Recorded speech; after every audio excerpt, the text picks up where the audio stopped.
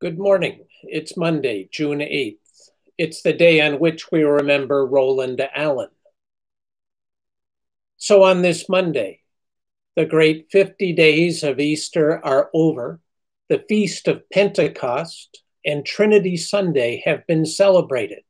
And now we're in what's known as ferial or ordinary time. Traditionally, it's time for the church to relax a little, to enjoy summer activities, and to absorb and live the lessons of the liturgical year. These times, however, are anything but ordinary, and it's easy, especially after 12 weeks of social distancing and 12 weeks of virtual church, to feel isolated and apart from others.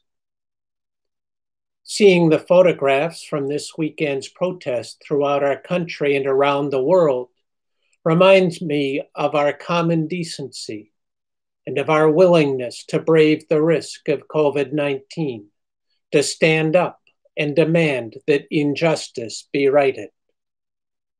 Seeing hundreds of thousands of people of all races, genders, and ages reinforces my understanding of our common humanity and demonstrates just how connected we are.